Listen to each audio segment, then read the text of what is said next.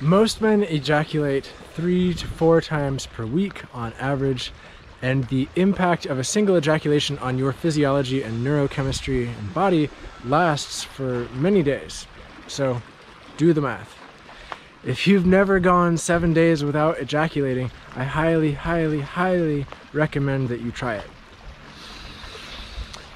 If you're ejaculating 3 to 4 times a week, you're probably not living up to your full potential as a man, just because you're regularly telling your system over and over and over again that you've completed your duty as a procreative animal. You've done the job. You've created new life. You can rest. You don't have to go out into the world and succeed and secure a new mate, which if you're in relationship, the securing a new mate energy could be transmuted into building a better business or fucking rocking out your creative projects or doing anything that you're passionate about.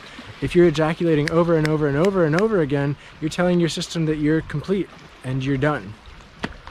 And you're probably killing the polarity in your relationship as well. So if you've never gone for 7 days without ejaculating, I highly, highly recommend you do so. And if you want to try this, I want to support you in this because I believe in the power of our sexual energy as men. This down here, this impacts our entire life, and our choices with this impact everything that we do.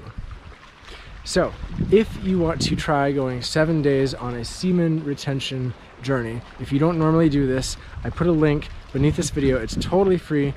Click it, sign up, and I'll just send you an email with details on semen retention practice, where it comes from and how to do it well for 7 days so you can try it and just see. Notice what your life feels like at the end of 7 days without ejaculating.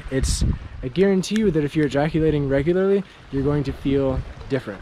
You're going to feel something.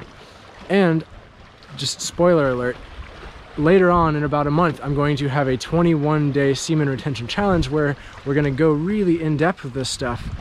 But that's not for everybody. Maybe all you want to do is try 7 days. And my hope is that at the end of these 7 days, with the tools I give you in the link below, that you will feel more powerful. You will go from more of a place of reactivity to proactivity and making shit happen, because semen retention affects everything that we do. So that's it. Click the link beneath this video if you want to get that 7-day email thing. And yeah, thank you, brother. I'll see you next time.